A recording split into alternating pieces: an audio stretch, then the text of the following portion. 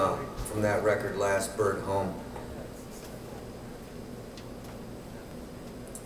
One more tune off of that record. Actually, I haven't had a chance to play this tune in a very long time. This is one that once we got it into the studio, Tommy Ramone showed up with his mandolin, and I mean, we had tried a million different variations of arrangements on this. Tony Schaefer from the Womags had tried his hand on a lead. Our buddy Joe from out in San Francisco tried his hand on a lead. Everybody tried different things. I tried some harp solos, and freaking Tommy Ramone just like walks in the room and he's got this whole melody that nobody even ever thought of. Super simple, but super cool. And you know, Tommy had gone from the punk scene into this Uncle Monk thing, which was like this bluegrass kind of thing. Never realized how much the two are similar when it really comes down to it. Three chords in a cloud of dust, so to speak.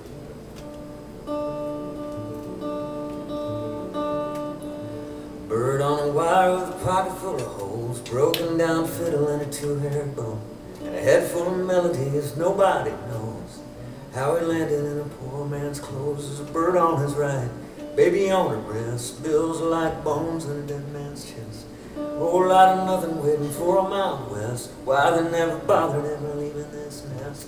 Dog on a chain, circles in the lawn, barking at the moon and howling at the dawn, growling in the mirror with the curtains drawn.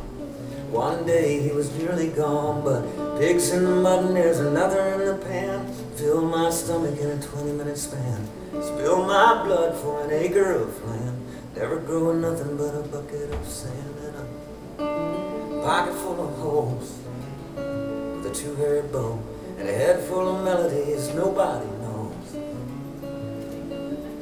He's got a head full of melodies nobody knows.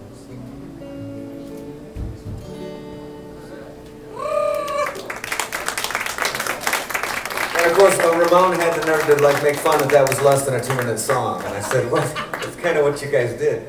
That was the whole shtick, right?